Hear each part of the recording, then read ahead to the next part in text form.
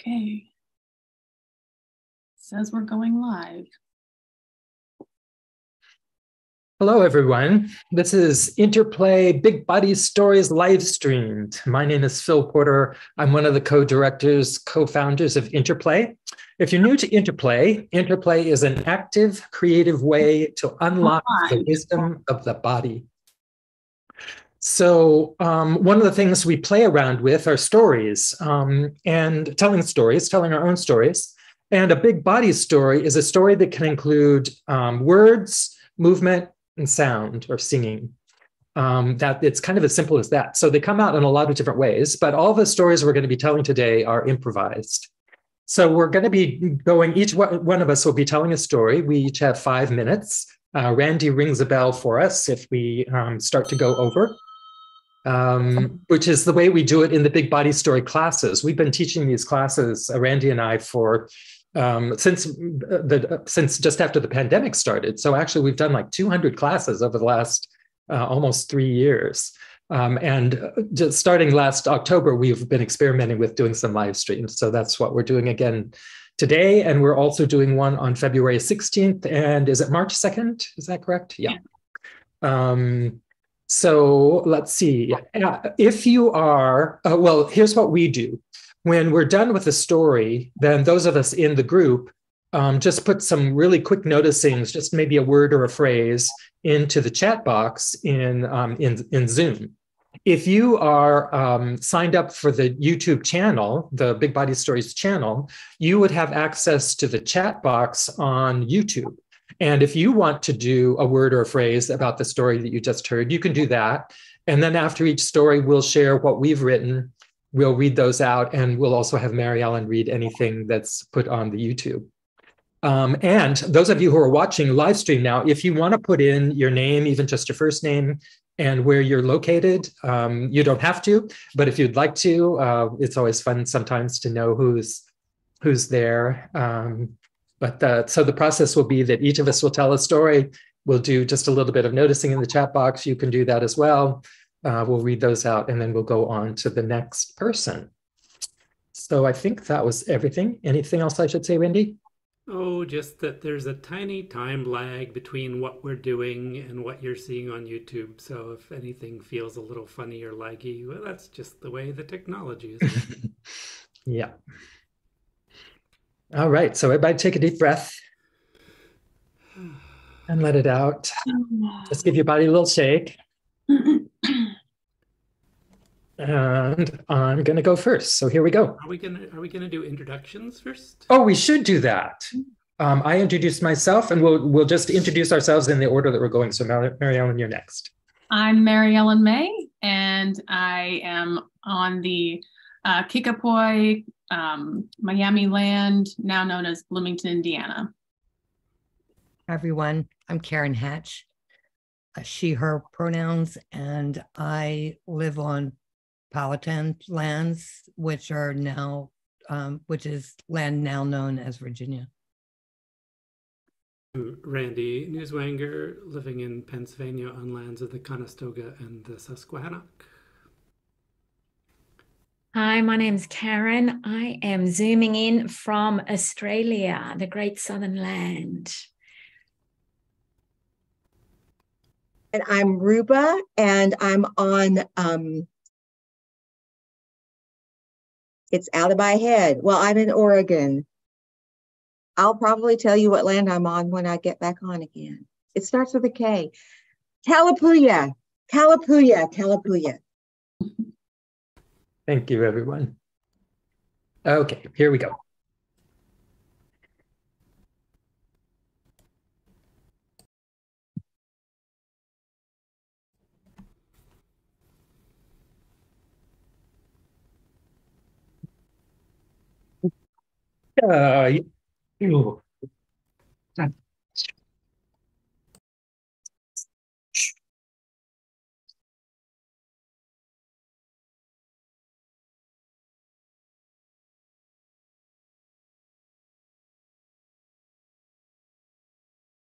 This morning, the back gate wouldn't close. It's a metal gate, And over the past few days, we've had a lot of rain. I don't know if it has anything to do with the rain here in California, but the gate had been sticking. But this morning we went out and I tried to close the door and it wouldn't close, which is a challenge because, it's one of the accesses into the building. And so it messes with security when we can't close the gate. And so my partner, Chin, he has a secret engineering part of his brain that I don't completely understand. And so he said he would rig up the door so we could keep it closed so we didn't have to worry about people coming in and out.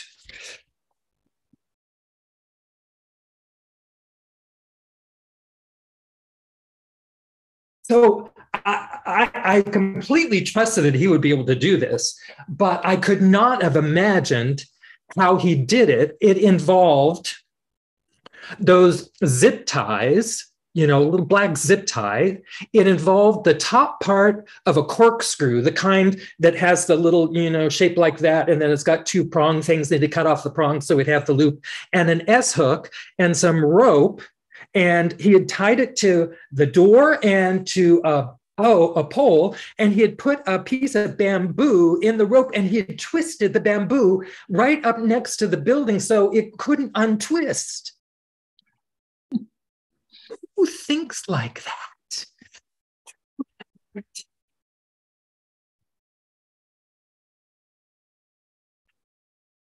But to tell the truth, I have been doing some engineering too, because it's been raining like crazy and because a part of our building in the back is leaking.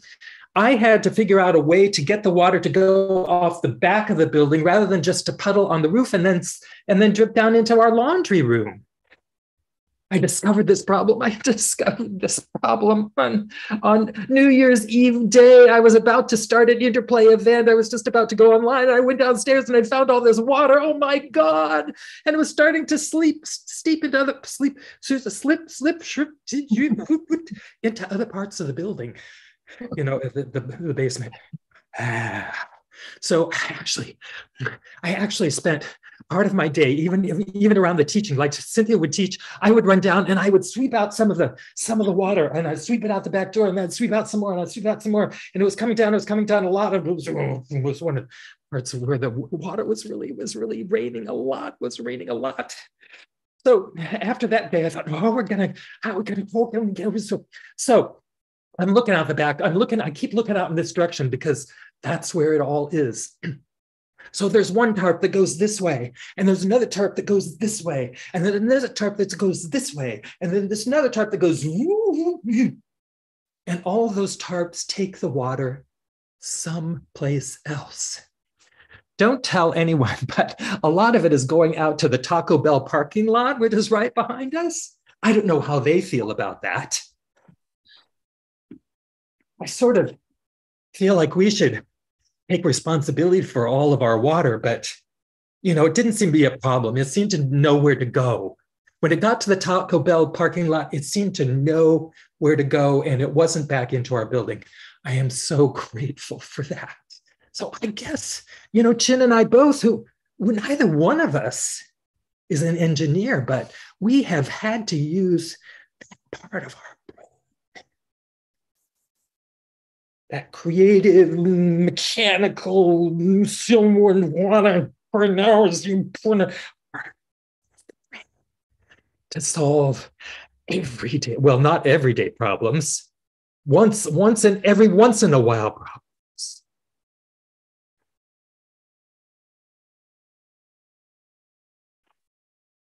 Take a deep breath and let it out. And if folks, if you want to put some notes in the chat box, and if you're watching on YouTube and you're signed into the channel, or if you're signed into the channel, you can put stuff in the chat box as well.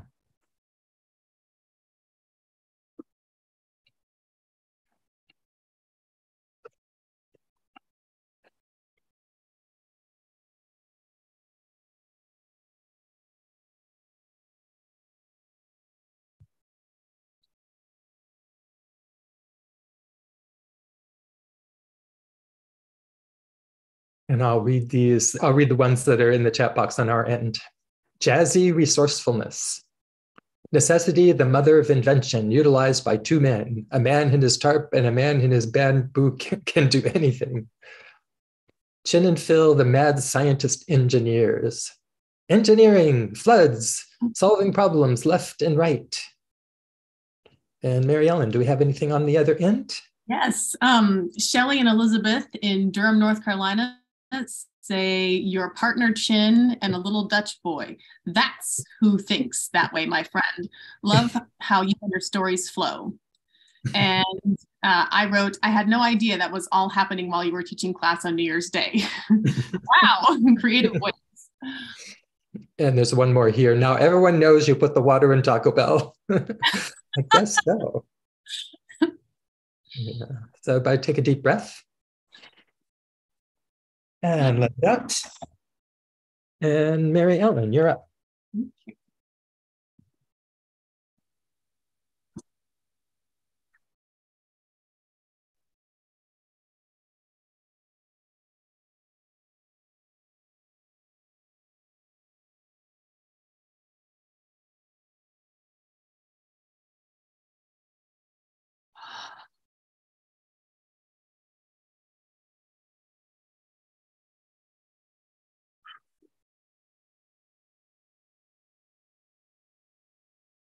Sometime last week, I went to the mailbox and pulled out the stuff, and there was a letter for me. And it was from someone I didn't know. And I was kind of tickled because I never get letters unless it's, you know, Christmas cards or whatever. This was after Christmas, and it wasn't someone I knew. And I was like, this mysterious letter. I was so curious. So I went inside and opened it, and it was from Fran Lee. And I don't know who she was, but she said that she is a Jehovah's Witness.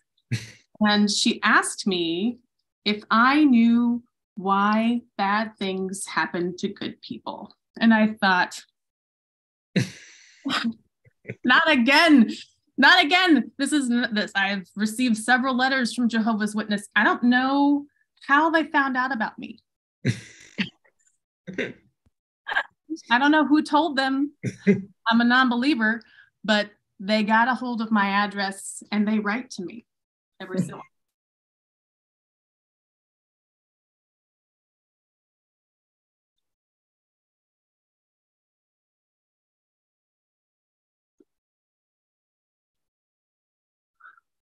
And the letter went on to explain that bad things happen to good people because of Satan. And quoted a few Bible verses about God and Satan and good and evil, and then shared a website with me if I wanted to learn more. And it was a safe website and they wouldn't take my personal information or anything like that. And it was so endearing because she hand wrote it in cursive. And it was a little scribbly, like maybe she's a little older. I don't know. I don't want to assume, but that's what I would assume if I made an assumption. And I was kind of tickled because there was a little pamphlet too. And the pamphlet is like, I wish I had saved it, but my family was disturbed and they made me recycle it. I wanted to keep it around, but they said, this is just, you need to get rid of this. Out of our house, get out of our house. But the pamphlet had a big white man with white hair in the clouds looking down on these other white people and this other white man in front of a cross, and he was preaching. And then it had like some words, and the words were pretty simple and basic, and you know, just that sort of stuff. And I really wanted to write her back.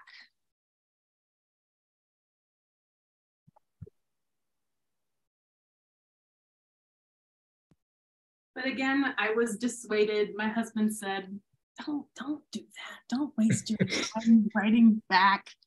That's silly. So I didn't. But if I had written her back, maybe I would have said something like, Dear Fran, thank you for your letter. Thanks for your concern. I'm good. How are you? You know, bad things happen to bad things and people and things and good and things and people and bad and good, and it just all happens. And I would love to know, you know, why, but I'm pretty sure it doesn't have anything to do with Satan. And I also kind of just wonder if Satan is not just like code for really evil things. Like maybe it's just poetry from another time, because when, you know, that book was composed, they didn't really understand a lot about the world, and they thought that the world was flat and that the sun and planets revolved around the earth. And now we know a lot more, and we're all just one big cosmos, and there's no up there or down there. It's just all one. And so, you know, we just kind of have to translate sometimes and see what it means today. And if I were to say what Satan is today, it's hatred and racism and white supremacy. So, Fran, you can put down your pen, because I do not need to be saved. I'm good and you're good and I love you. And let's go fight injustice together.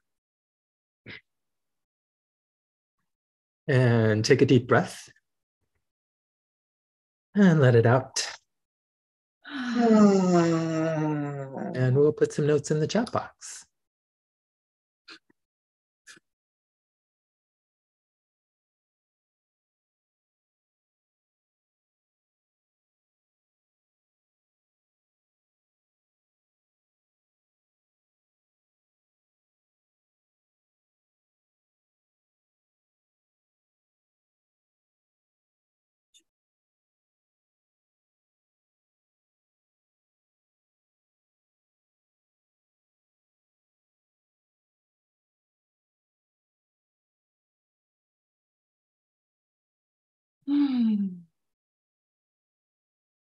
Okay. Karen said, so glorious, making a new friend in Fran. And yes, put down the pen, R.E. Satan. It is so time.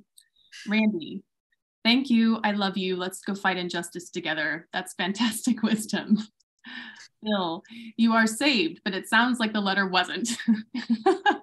Good, evil, and a friendly conversation. Karen, I love your response to Fran. Ruba, going out on the bridge to meet beyond good and bad, listening to Fran's heart. Oh, Karen, I love that your family loved the cycle.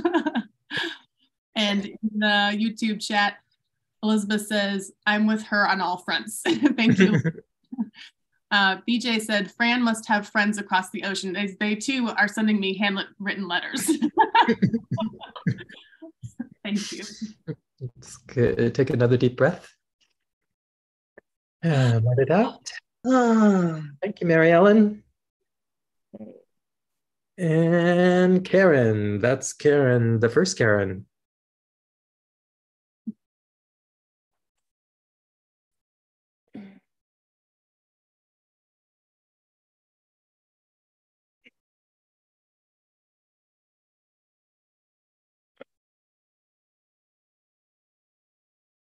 What an opportunity. My video could go viral. So I wanted to really pick out something to talk about that's really important. And so tonight, I want to talk about wonder, awe, and how I am so in awe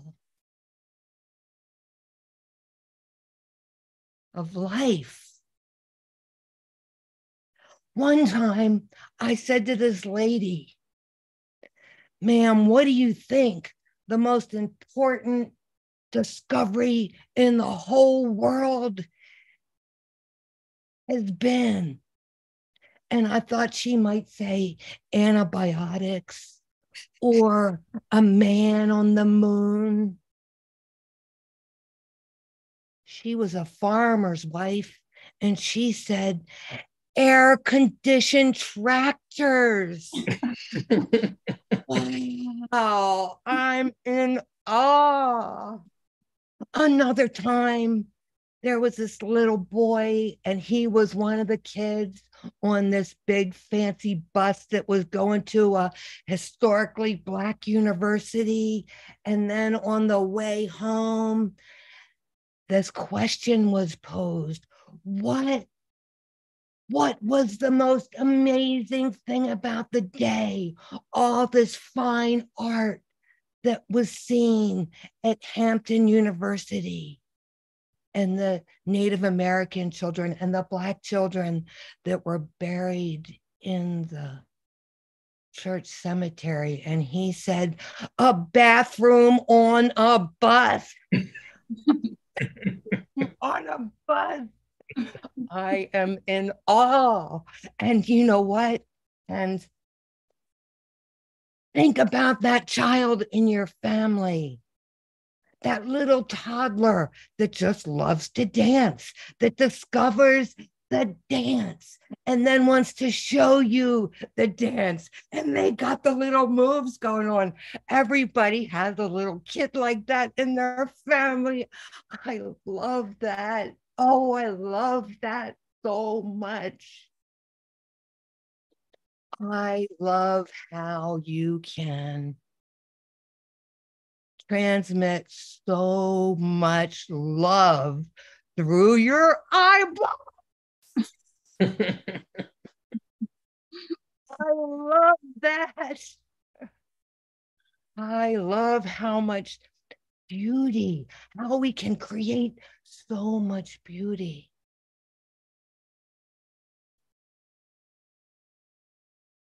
And so much pain and destruction. That is awesome too.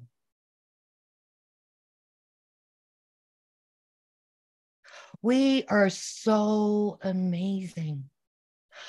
Just looking at a leaf or a hand or the way the Sculpey clay colors run together when you smash them. So much. The way sounds resonate together. And the way my half smile can make me feel like I'm the ocean wave. Like I really am the ocean wave. And that little kid who dances.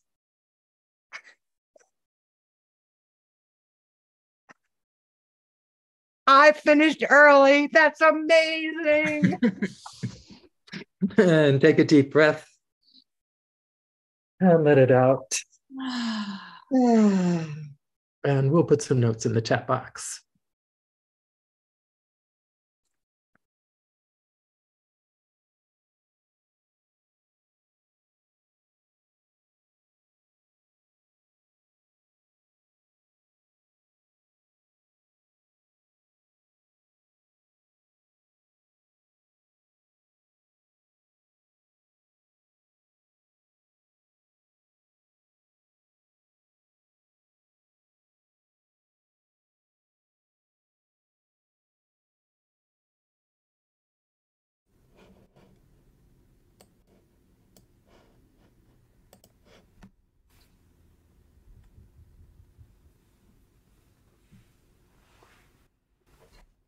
Do you want to read yours, Karen?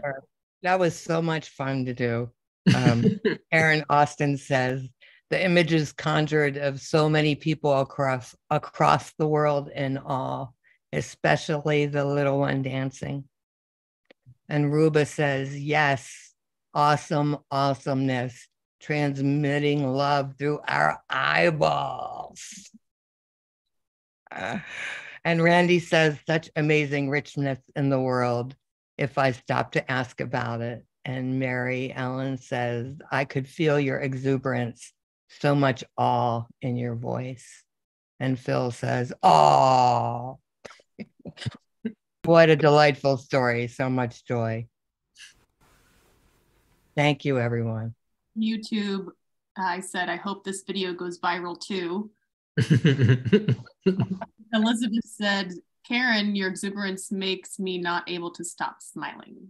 Oh, thank you, everybody. Thank you, Karen. And Randy, you're up.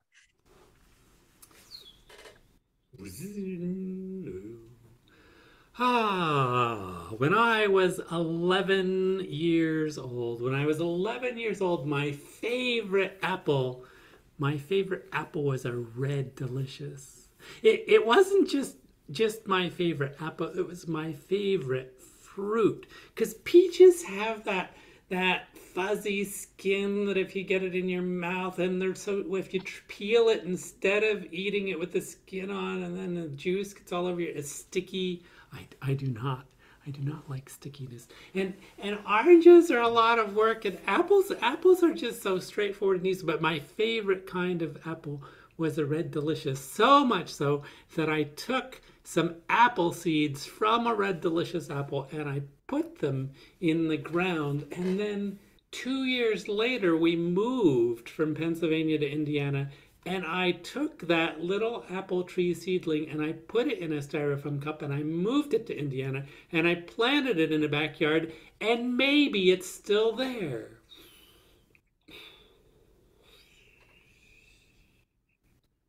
But it's not easy to get to because now it's in somebody else's backyard.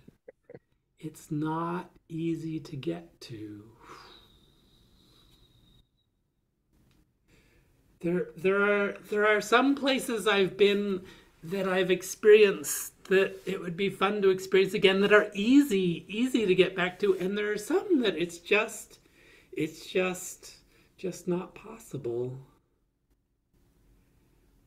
Like maybe if you live somewhere where there are fresh strawberries, you've had a fresh strawberry pie, and then you can imagine like how good a fresh strawberry pie is. And imagine if you lived somewhere, like 3 months I was in Costa Rica when I was in college, somewhere where the pineapples grow fresh. And when you pick them, it's like the difference between a really fresh fruit and the one that's been sitting there. Fresh pineapple pie, like a fresh strawberry pie. I don't know when I'll get that again.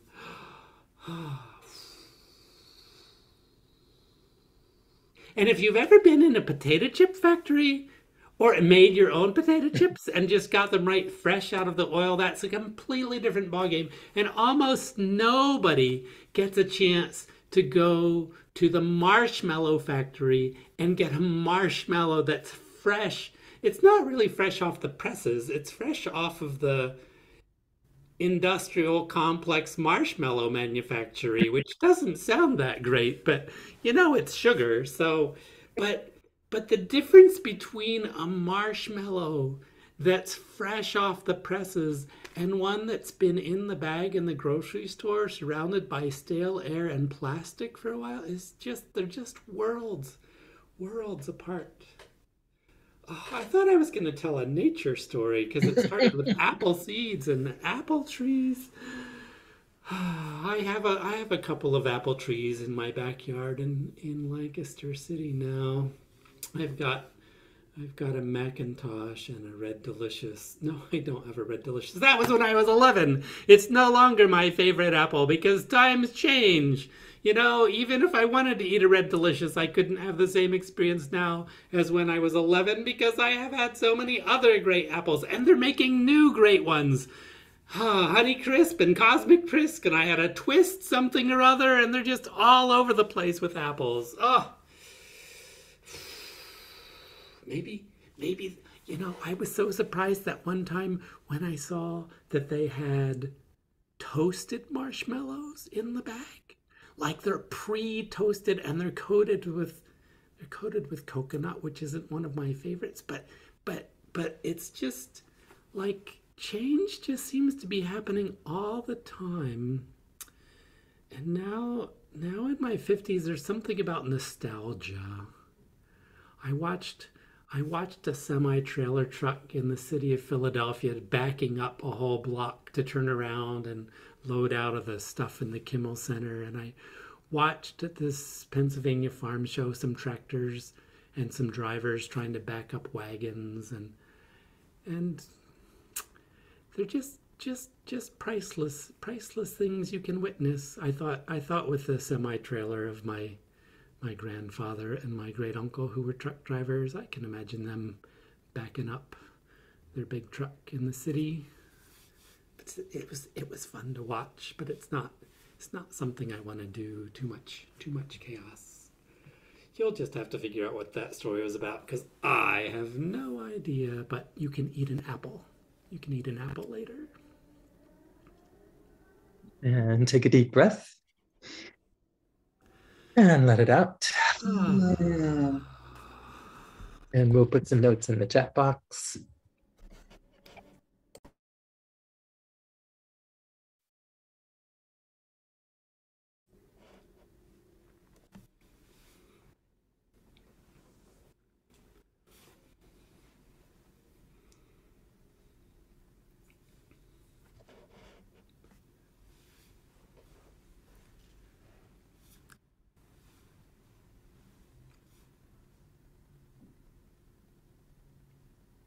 So here are some of the comments.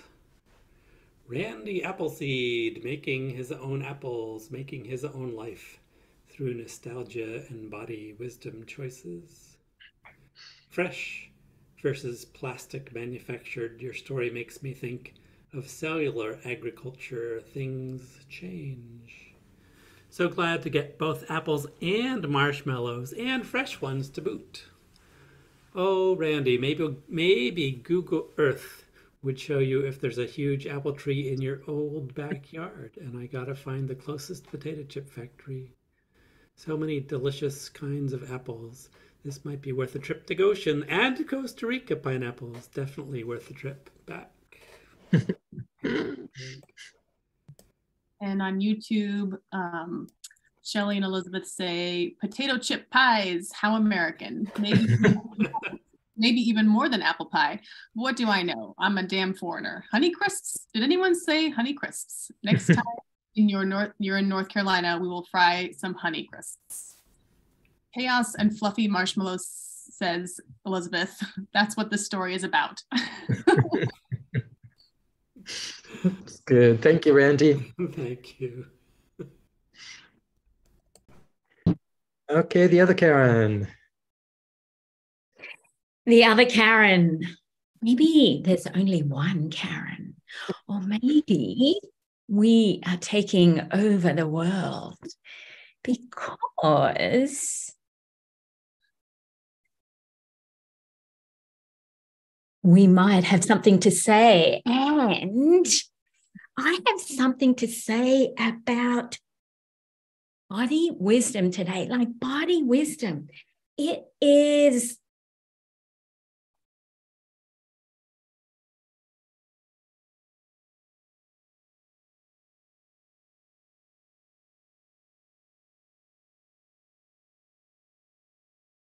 in August.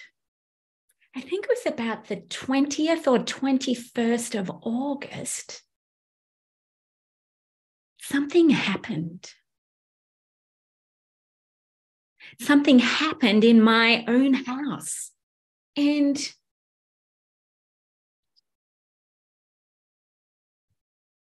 now in Australia on the 17th of January, it caught up with me. Like I woke up this morning and the thing that happened on the 20th or the 21st of August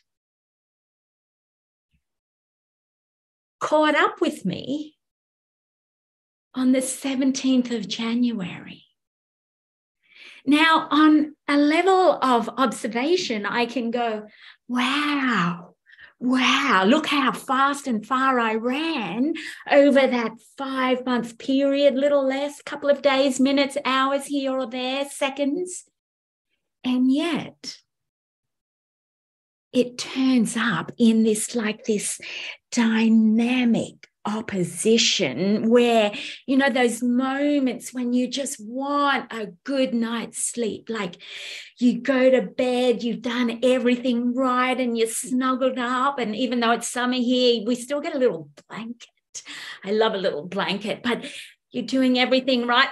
1:25 a.m. like 1:25 a.m.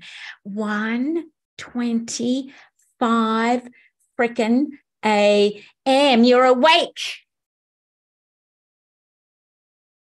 for hours, like hours, 2 days in a row, and you know that's liver time, and you know the liver plays with you because it wants to live, like the body, this awe-inspiring machine. Like, have you ever, like with an Australian accent, or it could be the row, row, row your boat, or it could be,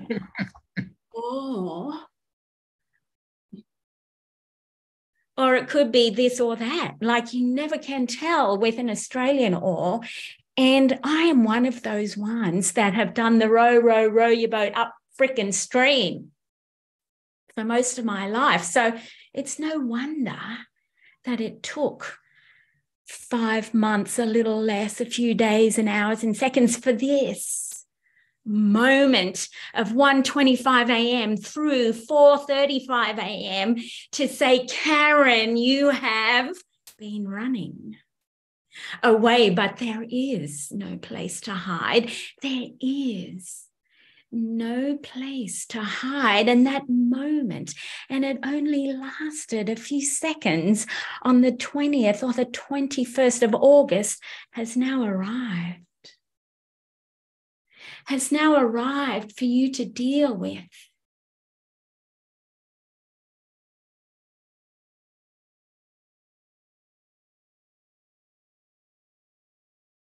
It was a green apple for me. A green Granny Smith apple. And in our family, on our apples and oranges, we put salt. We put salt on our apples and oranges. And it was this green apple. And you could tell, and I'm fussy. I know I'm fussy. I'm fussy about my fruit. It has to smell like it's alive. And it has to be this shiny green. And when I rub it, I can see myself in the reflection. And when I cut it, there's this whiteness inside, and I can sprinkle salt. Because it's this sour, this salty, this sweetness that brings life to life, that brings awe to my world. The awe of apples or oranges. And this 5 months, a little less in 3 weeks or hours or minutes or seconds, tells me that I need to put the oars down, the ones that are taking me upstream, the ones that are taking me away from that moment to moment synchronization of the somatic and the spiritual. And that event that happened August 20th or 21st in winter, deep winter here in Australia, is now being spotlighted.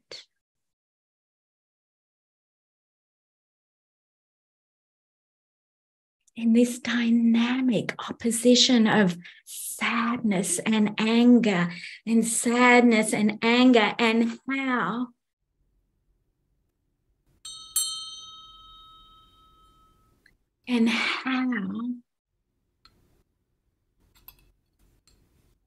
how it can be witnessed through movement and story and a little song.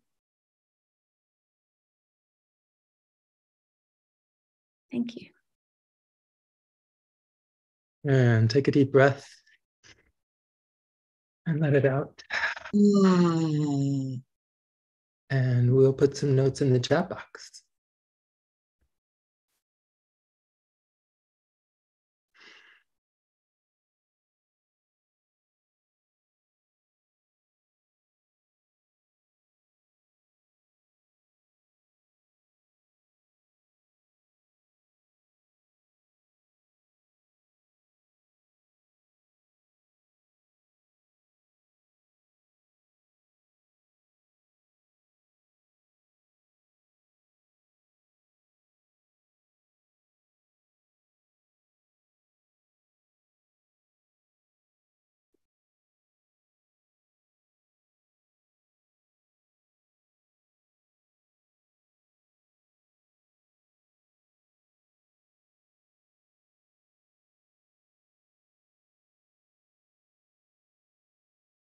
Ruba writes, listening to liver wisdom, savoring dynamic opposition, the salty and the sweet.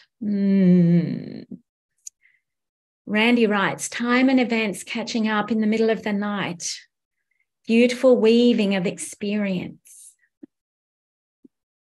Phil says, catching up with the body or the body catching up with us. Deep wisdom to come. Maryellen says, so many beautiful elements play together. So many beautiful elements play with together. Loved this story. And Karen, a beautiful telling, the salty and the sweet, non-duality. So much to unpack when you're just catching up. Thank you. And from YouTube, Elizabeth says, awe, as in AWE in all caps. Thank you, Karen. Yeah. Okay, Ruba.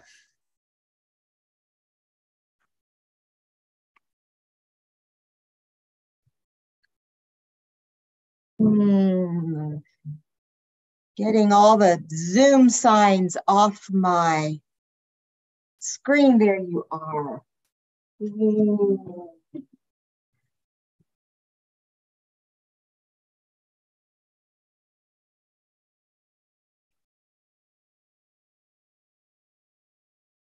Oh, I could go days, even as an interplayer, without swirling and whirling and moving in all of these different points of the compass and the up and the down, and it feels very good. My two brothers and I are less than 3 years apart in age. So between December 24th every year and May 1st every year, we are in stair steps age-wise. So some years we were 2, 3, and 4 years old during that time of the year. And some years we were 28, 29, and 30.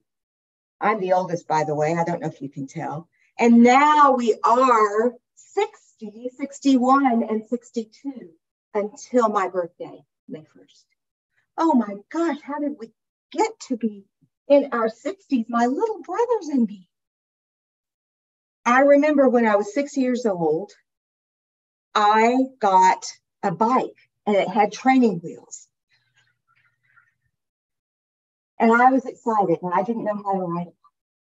And I remember standing on the front porch of our house, and suddenly from behind me on the driveway, my little brother who was 4, rode my bike without the training wheels down the driveway and out into the street. And I just remember that bafflement. But he's 4. How can he do anything that I can't do? He's not supposed to be able to do anything that I can't do. I'm 6. He's 4. Oh. That was an astonishing moment. Well, these are the years. These are the years going by, all of the years. Oops, the decades going by. He's still younger than me. And our other brother is even younger than that. But I am going on a 9-day silent retreat in March, because my little brother went on a 5-day silent retreat this fall. And boy, he came back talking about his experience, and that then he and his son, my nephew, were going on a 9-day retreat in March. And I just didn't even think about it. I probably should have. And I said, oh, I want to go. I want to go. And within 10 minutes, I not only had signed up, but I had paid the full fee, which I didn't have to pay for, a month or so, but I got myself into it. So I'm going. 9 days. And I'm pretty nervous. I'm pretty nervous about it. But if my little brother can do it, well, he hasn't done 9 days yet, but so I'm going to go. Well, here's the thing. I'm a Quaker. I'm a Quaker. I've been a Quaker for coming up on 13 years. So why would 9 days of a silent retreat, freak me out? Well, because I really like verbal stuff. I like talking. I like talking to people when I'm with people. I like the things that are in my head. I like seeing.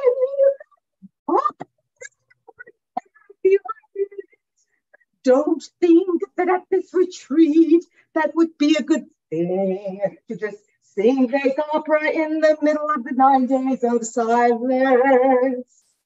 Maybe there'll be a place I can walk out into the trees or something at this retreat center and sing fake opera. I don't know. Or maybe I won't. Because I've been reading about centering prayer. It's a particular kind of silence, particular practice where you just keep going back to emptying all the fake opera and the good jokes and the stuff that sneaks into your mind. You just keep going back into presence. And then all these things come by, these thoughts and the urge to sing fake opera, and you just let it go. And apparently, you don't have to even be really good at it, but just the intention of going back into presence without distracting thoughts. Apparently, just that intention creates the ability for something that Cynthia Bourgeau, who writes about this, calls divine psychotherapy. And stuff that I didn't think I would still be struggling with when I was in my 60s if you had asked me 20 or 30 years ago. That stuff somehow just begins to shift. And you don't even have to be good at the silence.